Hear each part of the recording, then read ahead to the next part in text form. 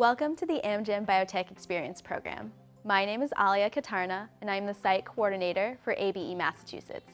Today, I will be discussing Laboratory 4. During Laboratory 4, students verify the results of Laboratories 2 and 3, or Laboratory 2A. For Labs 2 and 3, students confirm that the ligation process resulted in the correct ligated plasmid product with the gene of interest, in this case RFP, and the antibiotic resistance gene.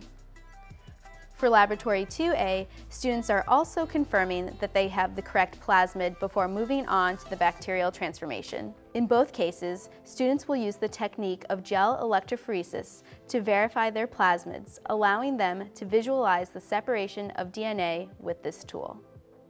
Verification that the correct plasmid has been made is an important step in the process of producing therapeutic proteins.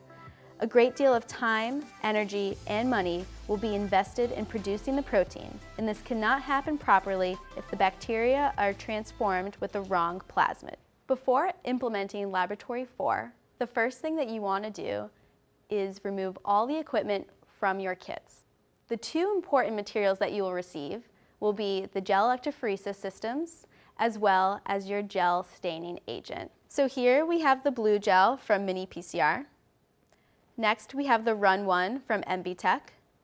And here is an example of a traditional gel box, and this is a Photodyne gel box. It's important to locate your gel stain and instructions when you receive your ABE kit for Laboratory 4.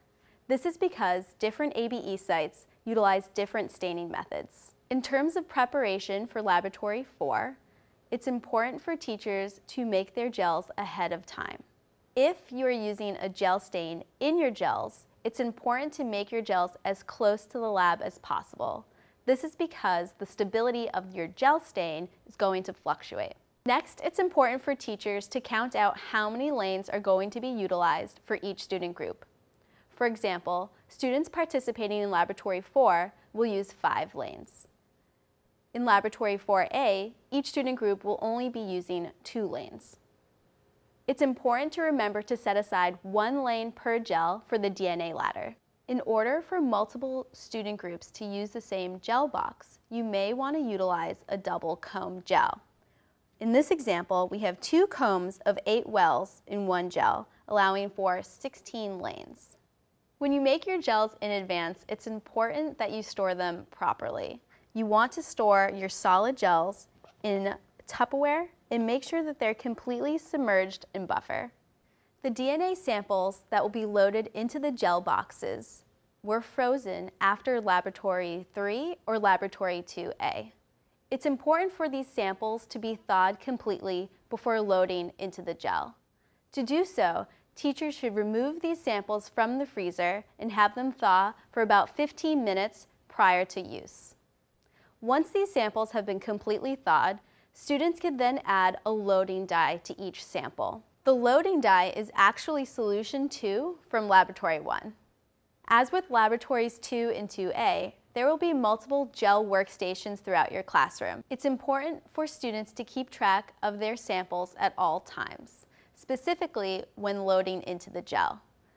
We recommend having a gel sign-up sheet next to each of the gel boxes so that students can write down which DNA sample is in which lane. It's important to remind students that when pipetting into a gel, they should only go to the first stop. And this is really important. If they were to go to the second stop with their tip into the well, then their sample will just come out of the well. So we're going to go to the first stop. I'm going to take up my sample.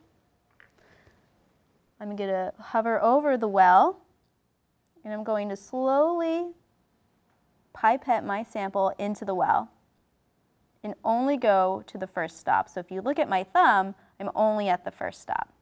Then I completely lift my arm up, then I could let go of the plunger and get rid of my tip.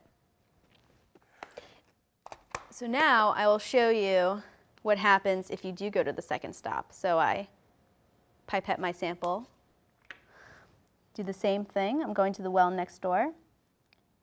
I'm going to the first stop, and then here I go to the second stop. So if you saw that, a bubble popped up, and it dispersed some of my sample into the buffer, thus losing some sample that won't be run in your gel.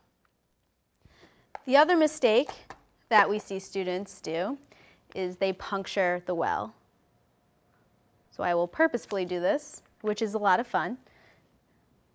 So I'm going to go, instead of hovering over the well, I'm actually going to go right into the well itself, and I'm going to push my sample through, and as you can see, the sample was not necessarily in the well, it's been punctured, and now it's below the gel. It is now seeping through the gel, and that is not good.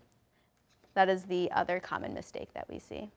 In the first two lanes that I pipetted, you could see that the sample sits really nicely into the well. The gel is not broken, and the DNA sample is ready to be run. However, in the third sample, in the third lane that I pipetted into, I broke the gel and broke the well so that now the sample is not sitting in the well, but is actually underneath the gel. If we were to run this, we would get a very inconsistent result in the gel. If you have a short class period, your students may not be able to analyze their gel results that day. What we recommend is to cut power to the gel before your students leave and have your students look at the progression of the dye in the gel. It's important to also stress to students what their expected results are going to be. If students are participating in Laboratory 4, their digested samples will look like clean, crisp bands in their gel. Their ligated sample, however, will look pretty fuzzy, like a smear, and that's expected. For students participating in Laboratory 4A, they are just loading their digested samples and will only see clean, crisp bands, no fuzziness. Once your students leave, you can turn the gel back on and run the gel for the remainder of the time. Once your gel is complete, now you can visualize, and we recommend taking a photo as soon as it's done. If you're using gel green for your stain, you could illuminate your gel on a blue LED light. We recommend taking a photo of your gel as soon as possible.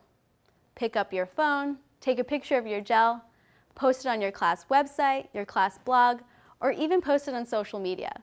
Post it on Twitter with the hashtag Biotech Experience.